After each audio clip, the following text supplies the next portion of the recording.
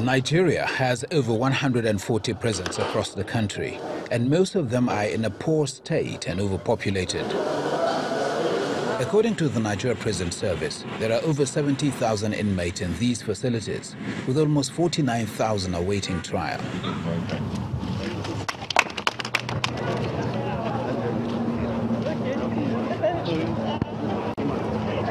The federal government is renovating some of these facilities with a concentration on the issue of rehabilitation of prisoners to ensure that they are better reformed before leaving the prison.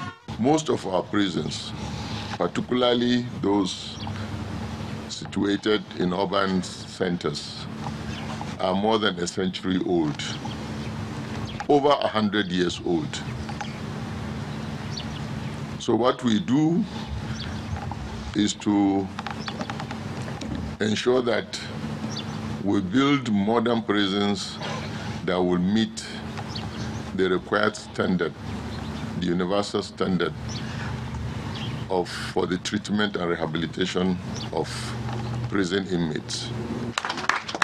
The plan to make the prison an efficient corrective service is contained in the Nigeria Correctional Service Bill, which has been passed and is now awaiting assent by President Muhammadu Buhari.